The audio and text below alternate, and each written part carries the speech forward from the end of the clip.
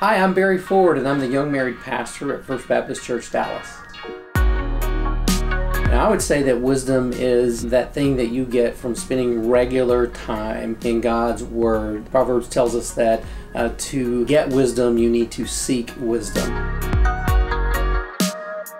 One of the things that I would say to a young married couple who asks me, hey, how can we have a wise marriage, is always that you have to spend regular time in God's house, in God's Word, and around God's people. And when couples try to shortcut that approach to having not just a wise marriage, but a healthy marriage, they're always going to miss the mark.